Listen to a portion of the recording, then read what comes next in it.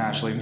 These past 2.5 years have been quite the ride, but never in my life did I ever believe that I would find someone as incredible as you, let alone someone like you in the world who would want to spend the rest of their life with me. You are the answer to every prayer I've ever prayed and the answer to every unanswered prayer. Our first date to OMB as friends was by far the best intentional first date of my life. Hours spent talking in my truck after, I spent thinking about how I wished I could have had a chance to be the person to put a smile on your face forever. You are my best friend and my soulmate, made just for me by God, and I'm beyond ecstatic that I will get to spend my forever with you.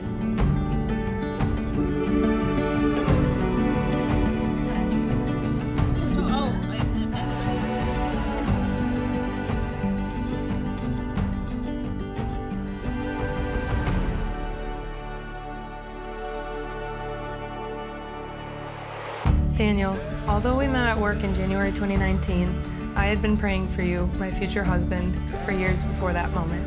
I prayed that God was taking care of you, that you were doing well at school and at work, that your heart was full of love and happiness, and that people were treating you with nothing less than respect and kindness. I prayed that you were a dog lover, an adventurous soul, and overall a God-fearing man. I prayed you would be someone my father approved of, someone who my family knows will treat me with loyalty, honesty, and unconditional love, and someone I could confidently call my very best friend. I can't wait to see you at the end of the aisle. I'm so glad God brought you to me.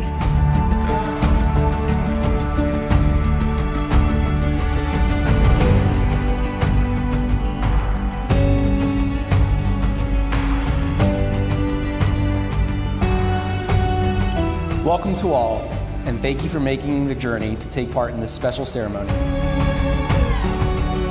I have watched your love grow for each other over the years. You both take each day as a gift and treat each other with so much respect and kindness. You two will build the most beautiful life together, and I love you both so much. Ellen, today I take you as my wife, as my companion. Daniel, today I take you as my husband and my companion. I promise to love you, honor you, and share my life together with you. I promise to love you, to honor you, and to share my life with you. Even when physical distance separates us. You will never be far from my mind. I vow to cherish you exactly as you are. And never take what we have for granted. I offer you my hand, my heart, and my love from this day forward. I offer you my hand, my heart, and my love from this day forward.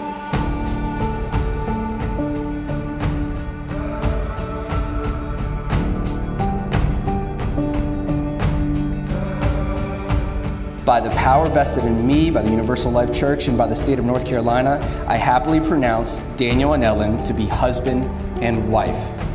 Daniel, you may kiss your bride.